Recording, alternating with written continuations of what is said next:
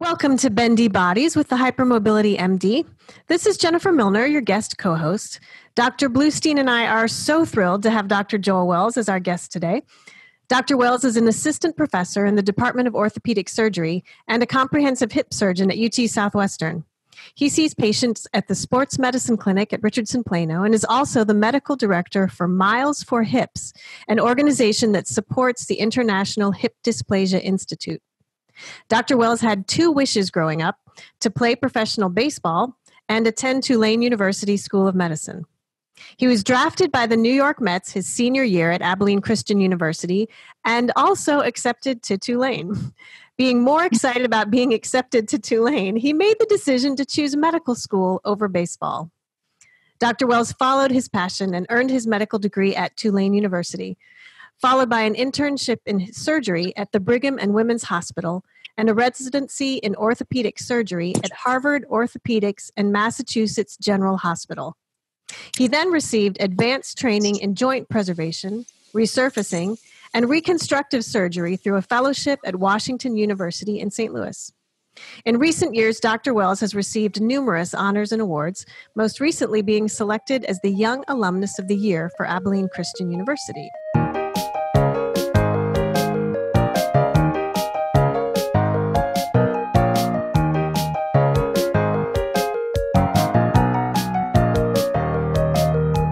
Dr. Wells, hello, and welcome to Bendy Bodies. Hello, and thank you so much for this opportunity. Thank you very much. We are so glad to have you here today because we know that hip issues are very common in dancers with hypermobility. But first, I would love to know what got you to this point, to being the specialist. What led you to where you are today?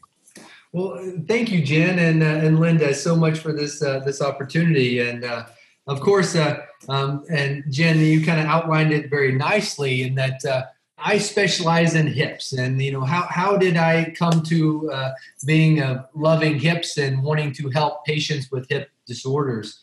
Well, you outlined it nicely that I was an athlete. You know, I grew up being very athletic and training to be the best at things. And as I went through my training, I loved the anatomy of the hip. I loved the pathology, and I also loved the patients that had hip pathology, and that's why I chose hip surgery. But also the big portion of hip surgery is also non-operative care for patients with hip disorders, and I think that's very important. But I love the cradle-to-grave hip issues, from patients with pediatric hips as well as sports hips and dancers' hips and everything that can go wrong with the hips, and also the elderly. And so I like being able to focus on one joint because it is so complex and we are still learning about the hip. Absolutely. So tell us a little bit about what you do specifically and how that's different than what a typical hip doctor might do. So historically, most orthopedic surgeons are somewhat sports focused, pediatric focused, or joint replacement focused. And I think a newer upcoming in orthopedics is a joint specific focused specialty. And what I do in orthopedics, I actually have clinic tomorrow at Texas Scottish Rite. I do patients that are younger with hip pathologies before they need a hip replacement. And then I go to everything that's in between. And so knowing what can go wrong with the hip and trying to preserve it is very important. And so what's near and dear to my heart is trying to prevent hip pathology before it presents with arthritis. And so, of course, arthritis, once we know that a patient has end-stage arthritis, the treatment is a total hip. But my goal is trying to prevent that. And I think it's very important to understand that a lot of pathologies that lead to arthritis can be prevented because there's a mechanical reason why hips wear out. That makes a lot of sense. Now, having been a dancer and having gone through my dance career in the 90s and into the early 2000s, I think the first time that I heard the phrase a hip preservationist was meeting you and talking to you about it. So it seems like a relatively new approach in the field. Is that fair to say? It's extremely new, and it's very new to actually be so kind of super specialized. Mm. In medical school, you kind of learn a little bit about everything. And then when you're learning about that, you feel like you know a lot about everything. But once you learn about something so specific, you understand how little you knew. And I think that's very important in the hip, in that we know really so little about hip preservation. We know certain factors and certain deformities that will lead to arthritis, but can we really preserve a hip is still being investigated. And so all this began with Dr. Gauntz and his PAO, and then also his surgical hip dislocation. As we learn more about the anatomy of the hip and the blood supply of the hip, we can treat these deformities and hopefully preserve them. That's so interesting. So rather than trying to improve the hip replacements down the line, we're trying to get to the point where we don't even need the hip replacements. Well, yes, that's the ultimate goal, and that's something I'm fighting every single day, especially with industry, because with industry, hip replacements are very important, right? They're a big portion of industry, especially in orthopedics, and joint replacements are a big part of basically revenue for certain companies. And preserving a hip kind of prevents that. And in a way, you are going against mainstream advice trying to preserve something. Yeah, I could see that. I could see how that would be different, or maybe not the first approach that some people would want to take. And I've also seen, with the hips and sort of the trends with it, I mean, labral tears were not even an issue that people would deal with 20 years ago. So even that in itself has come so far. It used to be, from my point of view, just as a dancer, it used to be a much bigger idea of, well, it's either this or it's this. And now there are so many smaller things in between that can be done that's not quite so drastic and not quite so big. And now moving to what you're hoping for, which is not even needing to do anything because we're working preemptively on it. I love that idea. Exactly. And I think that's the most important part, having basically a focused team for these dancers or whomever for their hip pathology. And I'm just one piece of the puzzle, but I'm also an important piece of the puzzle in order to guide them in the right direction. Just like you, Jen, we work together. Yes, absolutely. Now, you do see a fair number of dancers, and they do have a high rate of hip dysplasia. Can you explain first to our listeners what hip dysplasia is and why there is a higher prevalence amongst dancers? Yeah, and so, hip dysplasia is something I love, and I have basically wanted to. My research and everything that I do is basically for hip dysplasia and hip impingement. Why is that? Well, number one, because those two pathologies, whether it's femoroacetabular impingement or hip dysplasia, are the number one reasons that we have hip pain and lead to arthritis. And so hip dysplasia, in a nutshell, is basically a shallower hip socket. I know some of our listeners or someone will say, hey, well, my German Shepherd or Golden Retriever had hip dysplasia. It's actually very similar, because these breeds have a genetic predisposition to a shallower hip socket. And what does that do? It means it's something so simple, having a shallower hip socket, but what does it do? It leads to aberrant pathomechanics to the hip, and it can lead to early degeneration. Why? Because the mechanics of the hip are off, and the hip joint is a pure ball and socket joint. And if it's not a ball or a socket, then the cartilage is at a disadvantage because of mechanics. And so it's a properly formed socket. And so hip dysplasia, in a nutshell, is a shallower hip socket.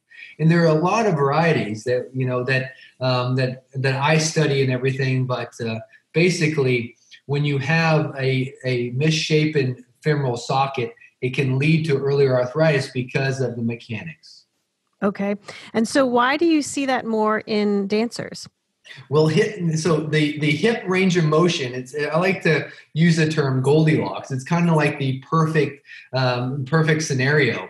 If you have too little coverage, then you have excessive motion, because you have excess motion before you impinge on the other side of the joint. Think of a ball and socket joint, like a baseball and a glove. If you have a very shallow baseball glove, such as a catcher's mitt, you have more area to catch that ball.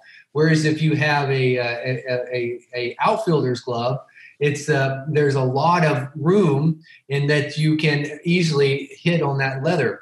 The similar aspect to the hip. And so the hip joint, if you have a very shallow socket, you have much more range of motion before one bone, the femur bone, hits against the acetabulum bone. And this can lead to impingement. Well, dancers need excessive motion because it's an amazing sport that requires that. And patients with hip dysplasia often have excessive motion because that's what their anatomy will allow them to do. I see. So it sounds like you're saying that hip dysplasia in general can lend itself to a more aesthetically pleasing dancer, yes? It can lead to a more aesthetically pleasing dancer that is able to do things that other dancers cannot. Yes, but at the same time, is that a healthy hip, or is that a hip that will stay pain-free? That's another question. Right. So we see it more commonly in dancers because it contributes to the aesthetic of dance, but that doesn't necessarily mean that they're going to be healthier or have a longer career because of that. Exactly. Yeah. Yes. Perfect. Do you see more hypermobility in your dance patients, like hypermobility in general in your dance patients than in the general population? Well, so that's a great question, Jen. And so to be honest with you, I probably see more hypermobile patients with hip pathology, not just dancers, in all hip pathology. Oh, interesting. And so I definitely think that dancers have a subgroup of hypermobility, which is somewhat helpful at the one time, but it's kind of a balance. We talked about that kind of Goldilocks, but I definitely see a lot of hypermobile patients. And so every single patient I see, I am testing for hypermobility. Interesting. So it seems that the percentage of hypermobile people you see is probably higher than the percentage of hypermobile people in the general population. I would completely agree with that. And that's something that needs to be studied, which I am, because I am truly fascinated about it. Oh, that's so interesting. I can't wait to see what you find out. So how does hypermobility change how you might approach an issue? Yeah, and so the thing is, all too often we get, especially as orthopedic surgeons or any provider, we get focused on one area, one pathology. And so I see a lot of patients that are sent to me that have what quote unquote normal radiographs, but their hips for the most part are unstable, in my opinion, because of their hypermobility. No one really took the time to check, how they are actually hypermobile, their Baton score. Mm-hmm. And a patient, especially a dancer that is having hip discomfort that has normal radiographs, should always be screened for hypermobility. And do you see a fair amount of people with hypermobility that goes more extreme, like to connective tissue disorders like EDS or Marfan or that sort of thing?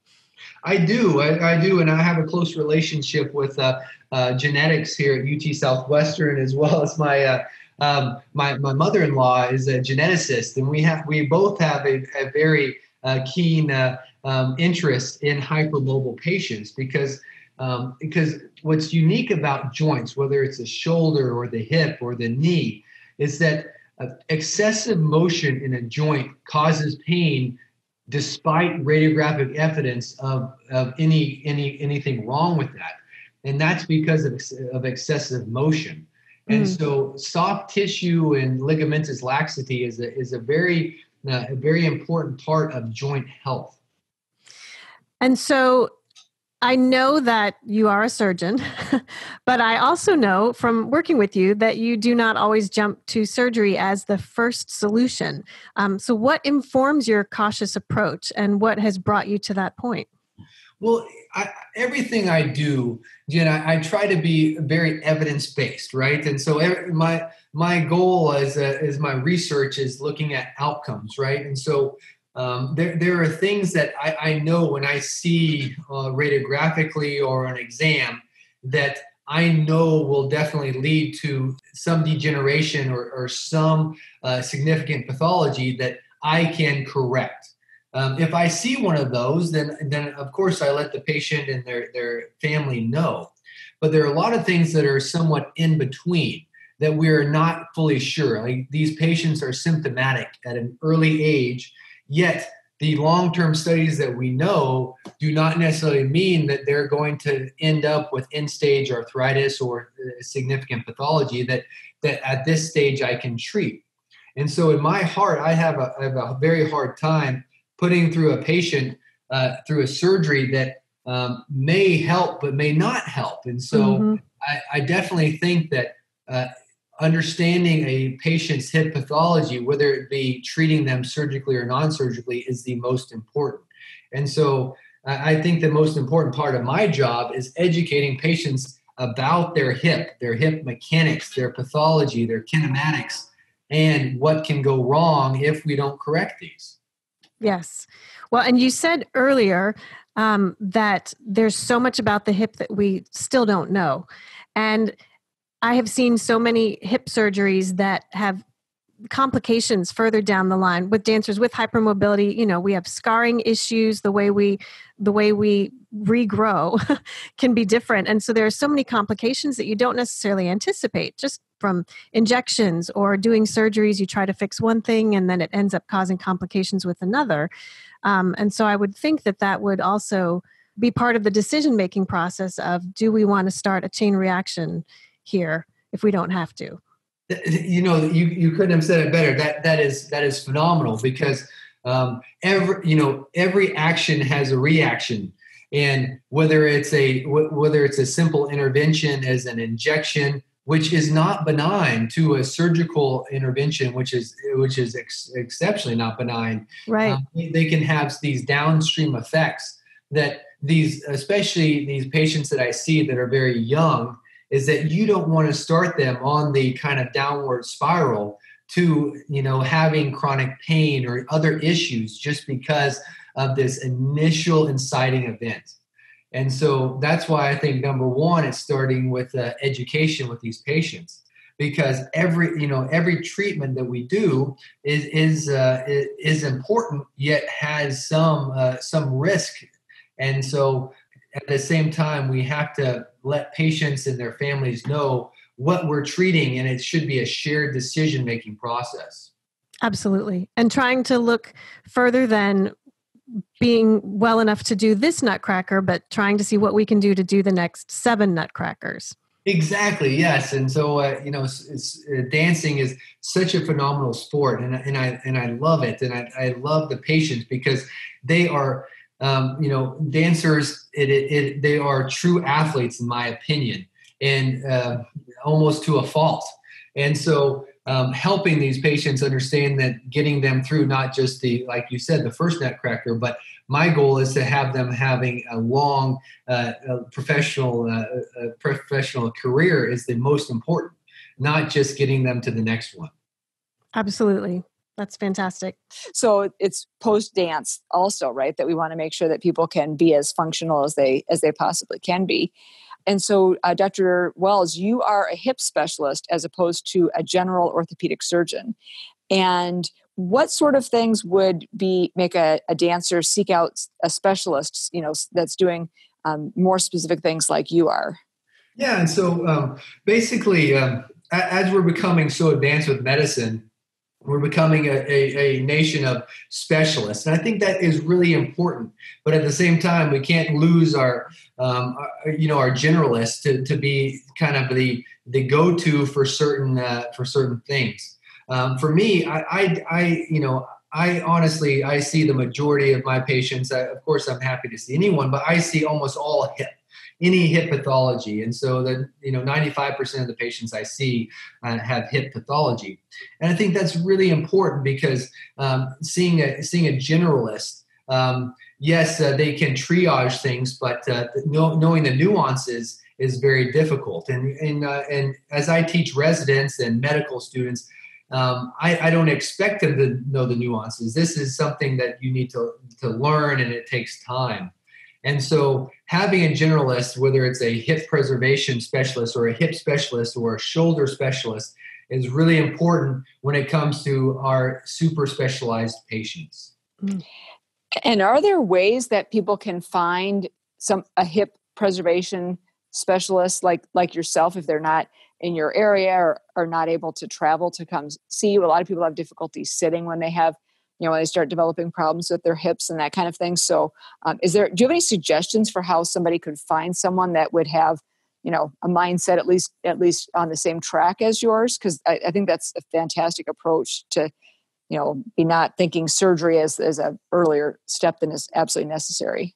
Linda, that's phenomenal. That's kind of, besides hip dysplasia, that's my other very important thing that I want to help with, and that there are a few kind of go-to places that we have, whether it's International Hip Dysplasia Institute or the internet is really important in finding physicians, and I think it has a great wealth of knowledge. At the same time, you have to take it with a grain of salt. And so I think it's very important that as physicians, really my goal is to show what outcomes and kind of what research is important. That should be publicly noted. And so something that's near and dear to me is actually publishing live outcomes on whether it's social media or on your webpage on treatment options. That's caught with often some controversy and also some debate. I definitely think when we look for a restaurant to eat at or a mechanic, there are a lot of options on the internet to find ratings and things like that. Currently, ratings of physicians or outcomes and what they do is very oblivious, and it's very difficult for patients. And so I think having a go-to website, whether it's it should be an unbiased website because medical knowledge is very different, that patients can go to help find help wherever their provider may be. And that's something that I am working on currently. That's really fabulous. I think you said that really well, that we can get so much information before we go to a restaurant. Now, obviously, we have to take any of these things with a grain of salt, but something as critically important. I have patients that are young and have had already multiple hip surgeries, and they're not doing well. I mean, if they're coming to see me for pain management, they're probably not doing well. And maybe they did need the surgeries, but it seems like in a number of cases that they perhaps could have maybe had a different outcome, at least, so far. So exactly. But what if that was, not just on social media or opinion, but if that actual outcome, how that patient was objectively doing, was published and easily knowledgeable, then I definitely think patients would benefit. And that is not currently being done basically anywhere, in my opinion. Right, absolutely. I mean, if we had more of a value-based medical system where you looked at the outcomes relative to the cost, right? That would be, I know that Dr. Michael Porter talks about this a lot, that whether it's a center of excellence for headaches or hips or anything else, that if you look at outcomes and what did it cost to get that outcome, that would be such a great way to actually do our healthcare. But that's unfortunately not how we're doing it right now. It's not even cost, right? And so I think more on outcome. And so cost can be skewed because you can make things cheaper and you can make patients possibly do better short term. But, I hate to use the baseball analogy. Of course, I was a baseball player, but I did not get a scholarship or paid to strike out, right? But healthcare is very different. I get paid, honestly, I get paid and rewarded to operate no matter what. Right. Absolutely. And so I think that needs to change, and that, no one gets paid to bat 100. You get paid to bat over 300 and do well. And so we need to define what our outcomes are in order to provide patients better service. Definitely. I love that. And within the dance world, have you seen changes that make you concerned? And are there changes that you would like to see happen in the dance world? Yeah, and so I think the biggest thing is that in the dance world, especially in hip pathology, is that we now can safely get to the hip. And when I say safely, I mean not destroy neurovascular structures, but it doesn't mean patients do well. And I see a lot more patients getting scoped early on very quickly, whether their hip or other joints are being operated on, just because they have a possible pathology, but it may not be their underlying diagnosis. And so in the hip world, I see a lot of patients basically going into surgery too quickly, in my opinion, without really exhausting, without really that knowledge of their joint pathology. That makes sense. And what advice would you give to hypermobile dancers as they try to stay healthy in their own career? I love that question. And the advice I would give is, one, I want every single one of my patients to continue to dance if they can, right?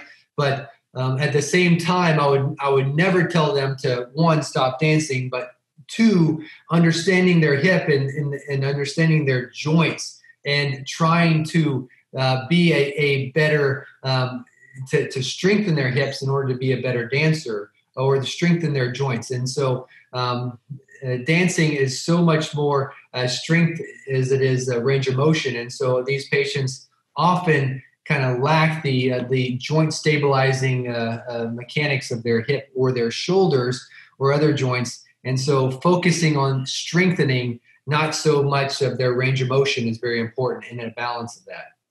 Yes. Yeah, that I know Jen and I both definitely agree. And it's so hard because they want the range. They see things on social media and they on quote unquote reality TV, right? It's not really reality, but they see these things and they think, I want to be able to do that. They maybe were hypermobile, they might be hypomobile, right? So they might have actually less range, but they're going to cause some kind of injury to themselves because they see other people doing things and they try to do it. So it can definitely be challenging.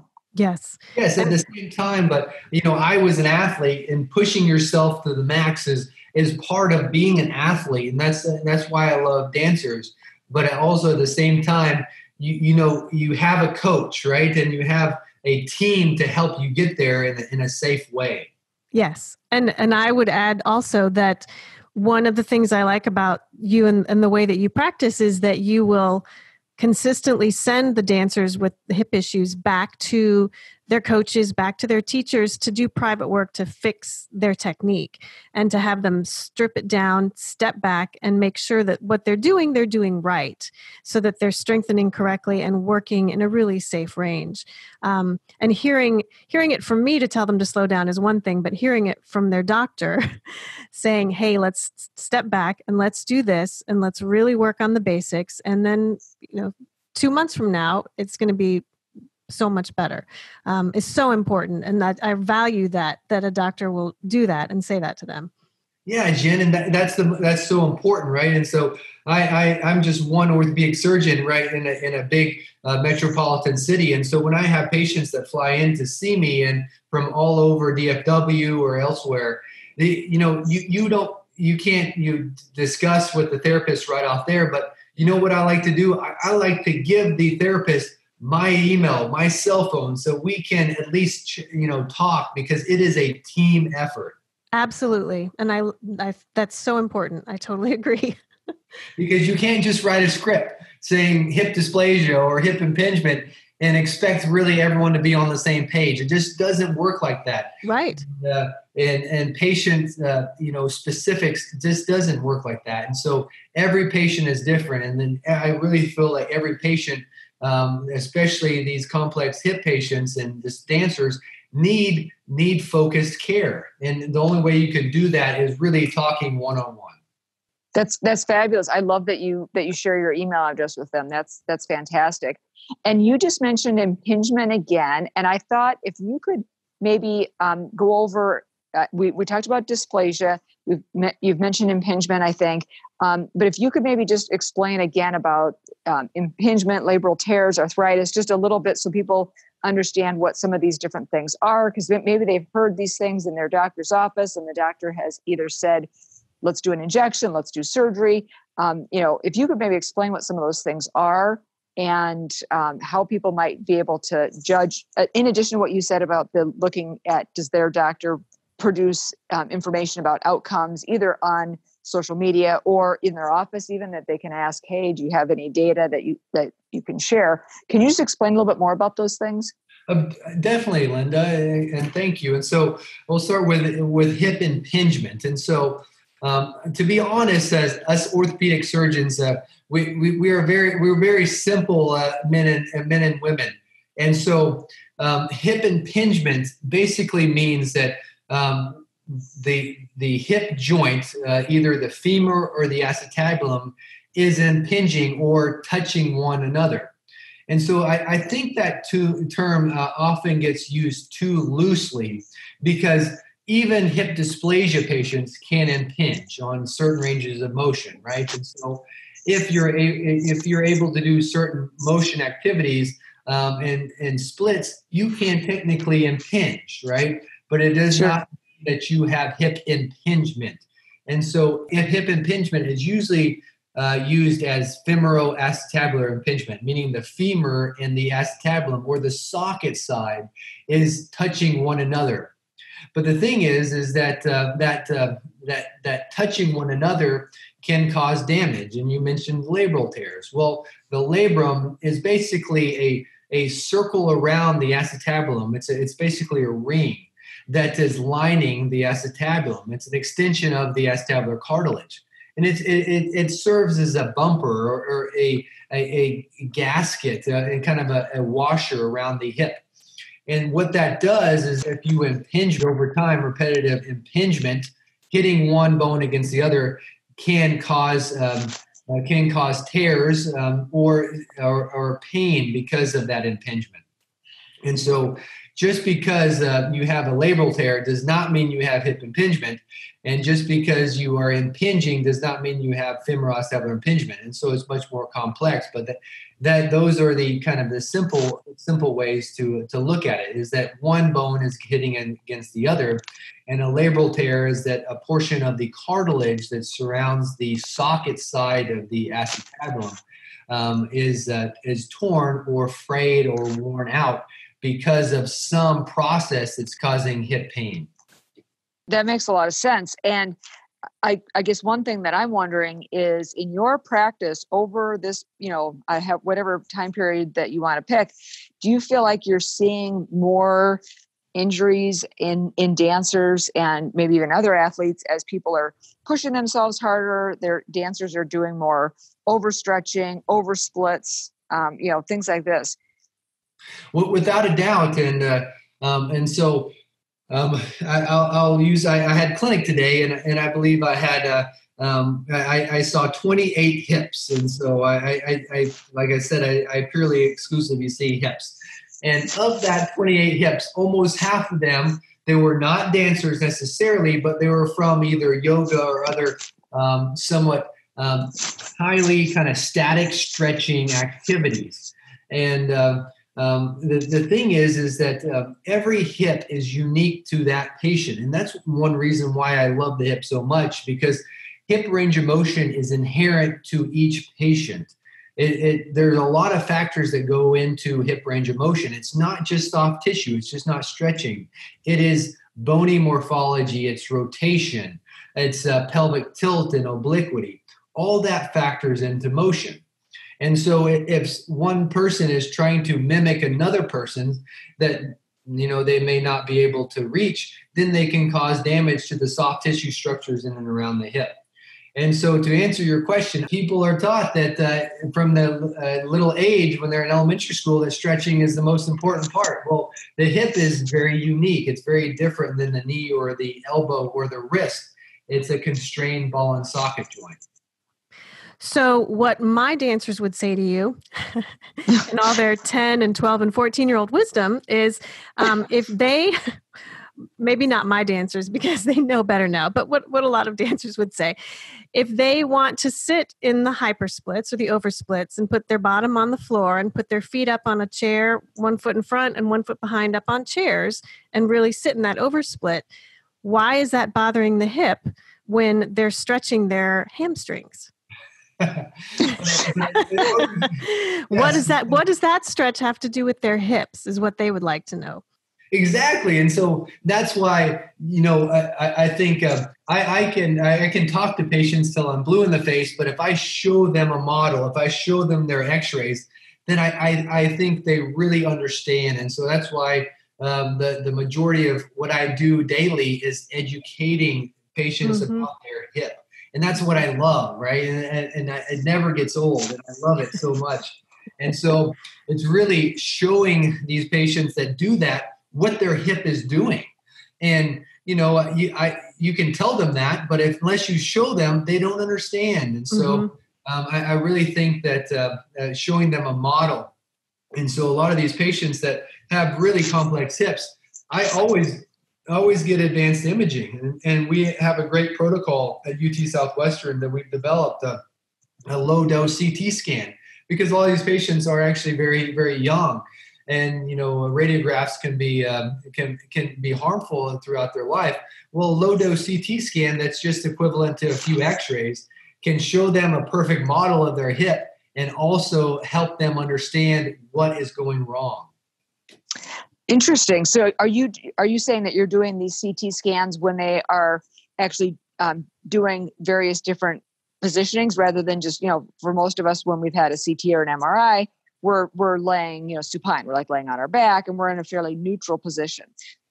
Oh man, Linda, you just brought up a huge topic that I love. And so four-dimensional CT scans, we're working on that. But so we actually, I have grant research money and everything that I'm actually working closely with the engineers and the GATE labs at UT Dallas. And we are actually studying these hips with hip impingement and dysplasia and getting their actually joint mechanics, because the problem what you just brought up is that his CT scan, you're laying down in a CT scanner, right? It doesn't show functional motion.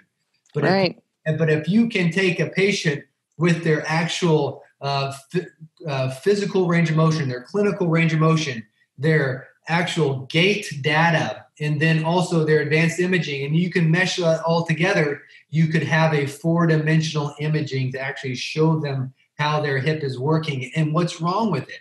And so, yes, that is currently underway, and it is being done as we speak at UT Southwestern. Wow. That's really fabulous. I mean, whether people are hypermobile or not, it's so much better if you can get a much more complete picture like that. Yeah, it's so much better to get a complete picture, but also it's so much better to understand one's hip pathology, because these patients are not just labral tears. They're not just dysplastic patients. They're much more than that. And understanding their four-dimensional aspects of their hip is the best way to fully treat them. Definitely. And in addition to that, getting the education and explaining, showing them this four-dimensional, I mean, that all sounds fantastic. What else can we do as individuals to improve joint health and help to preserve our own hips? So, that is joint preservation. It doesn't have to be the shoulder, it doesn't have to be the hip or the knee, but joint preservation. And honestly, the number one thing you can do for a joint is move it, okay? And so understanding the certain motions of the hip is important, but a joint in motion stays in motion. And so it's a fine balance, right? And so patients often, once they stop an activity or they graduate from high school to college, they may actually become less active. And then their joints actually end up hurting more because it's not moving. And so, number one, for a healthy joint, a joint in motion stays in motion. And then number two, understanding the proper motions and mechanics of that joint is number two. And so I think I try to never limit any of my patients into doing things that they they love to do. And so that's my goal every single day, is showing up to work, trying to help patients achieve what they consider their goal in life or their quality of life. And that answer means something different to everyone. And it starts with number one, joint motion. There are some supplements and things that we're studying. There are some okay randomized trials that are okay for joint health. But the thing is with the hip, and I know this is a big on the hip, is that the thing, whether it's stem cells or supplements, the problem with the hip, and what I love about the hip, is that it's usually mechanical, right? It's not necessarily biologic. There are some things that I see that are biologic that cause pathology, but the majority of the things are not. It's mechanical. And so it's understanding the mechanics of your hip, and if they're significantly different from the normal population, correcting those mechanics, then that can provide the better joint health. Absolutely. And I will say also, I was speaking to Lisa Howell about hips. She's a physiotherapist from Australia, and she plays a large role in the dance medicine world as well.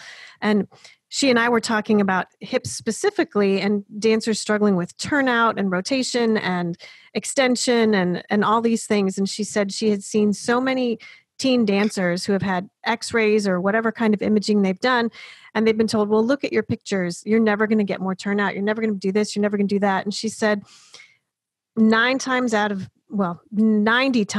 10, 95 times out of 100, let's say, she would look at them and say, that's just not true. What we're looking at is not biological. We're looking at mechanical, just like what you just said. Yes. And there are very few x-rays or images that she would look at and categorically say, hey, we need to move in a different direction. So it's so important to know what they want and to be able to give them the tools to try to achieve that, and to say, hey, let's see what the mechanical issues might be that are going on. So I love that. I love that answer. That's so true, Jen. And so honestly, you can never tell a patient or a dancer what they can and can't do by a static X-ray. And right. So many people do, but an X-ray is a two-dimensional representation of a four-dimensional object, and you can't stomp on someone's dreams. You can't tell them that they can't do something just from a two-dimensional representation of a four-dimensional object. Amen. Are there any guidelines that you can give our listeners in terms of, I'm thinking about labral tears specifically. Is there anything in terms of, like, obviously we have the caveat that this is medical information, not advice. Obviously we're speaking to whoever's listening and cannot provide individual information, but are there any in terms of like location of the labral tear, or how much of the labrum might be torn, or because I feel like that's an area of a lot of confusion. And when they get a recommendation that, we should go in and clean up this torn labrum, if you can provide any information more about that would be fabulous. Yeah, Linda. And so number one, I think if anyone is diagnosed with a quote unquote labral tear that is young and a dancer and that wants to continue to dance, I would recommend number one, and this is in my practice, and I don't think anyone would actually argue this, is that they should see a hip specific physician, whether it's a physical medicine and rehab, orthopedic surgeon, or someone that specializes in hips. And so that's number one. I think they should get to someone that understands hips and can honestly triage them as necessary. Yes. Because patients that are young, normal patients, in our age groups that we are talking about, should not have labral tears, in my opinion. And so just because they maybe have radiographic evidence or a radiologist read a labral tear may mean they may not even have a labral tear, to be honest with you. They may not have the proper imaging to diagnose that. And then two, if they do, it is best to see a specialist. And so I don't think anyone would argue that. With regards to, what should be done with the labral tear, after that. It is much more complex than that. And so that's why I really think that if someone recommends, hey, you need to have a surgery for this labral tear, it is never bad to have a second opinion. And Sure. Yes. Even as a surgeon, I often think it is good for patients because that's part of the educational process, right?